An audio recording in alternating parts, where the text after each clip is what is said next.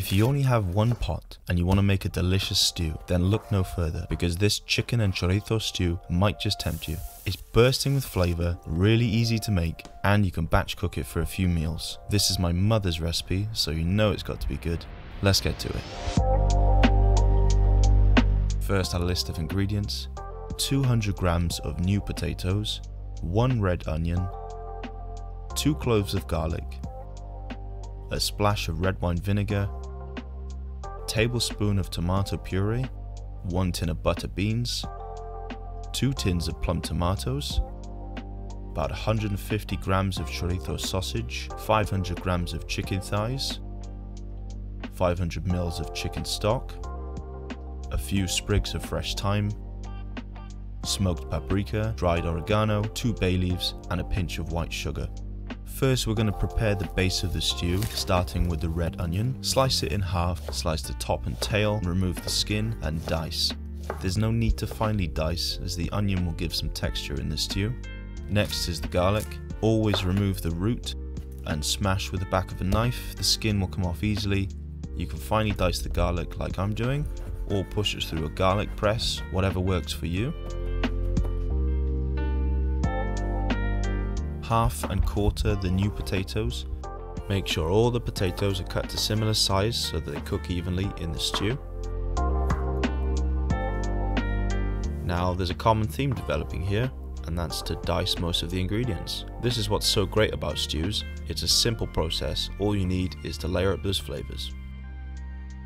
I use bone-in, skin-on chicken thighs. Run a sharp knife close to the bone on both sides. Get the knife under the bone and slice up to the small joint. Then scrape away the meat from the bone and slice at the base of the large joint. Remove the skin and dice.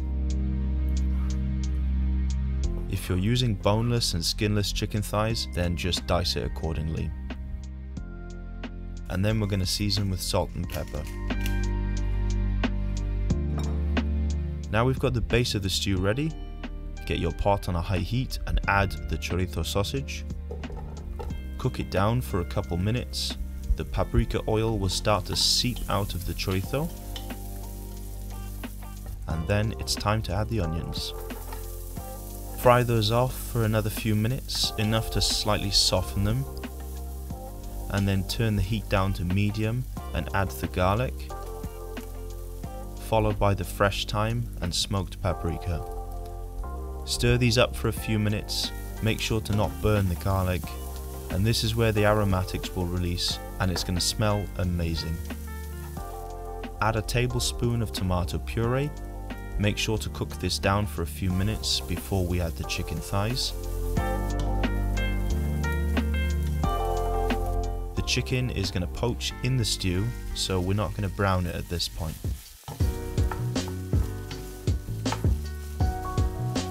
Now for the liquid part of the stew, we're going to add 2 tins of plum tomatoes. You can break them down in the pot. Then add your chicken stock. If you have a homemade chicken stock, that's great, but any chicken stock will do. A splash of red wine vinegar, and then a pinch of sugar. These 2 ingredients are important to balance out the acidity and sweetness of the dish. Now the potatoes and the butter beans. These are going to be lovely and soft when they're cooked. And lastly, the dried oregano and 2 bay leaves. Give it a good stir, bring it up to the boil, and then drop the heat to medium-low. Cover with a lid and cook for about 25 minutes. After 25 minutes, we'll check the sauce for seasoning. Add salt, pepper and sugar to taste. Remove the bay leaves and stalks from the thyme. And there you have it, a delicious, sweet and tangy stew. The chorizo sausage brings the whole stew to life. And there's plenty to save for later, store in the fridge for a couple days. Serve it up in a bowl, and we traditionally ate this with bread and butter to soak up all those juices. Give this recipe a go. I hope you enjoy it just as much as I did. Please consider subscribing if you'd like to see more videos like this in the future. I'll see you soon.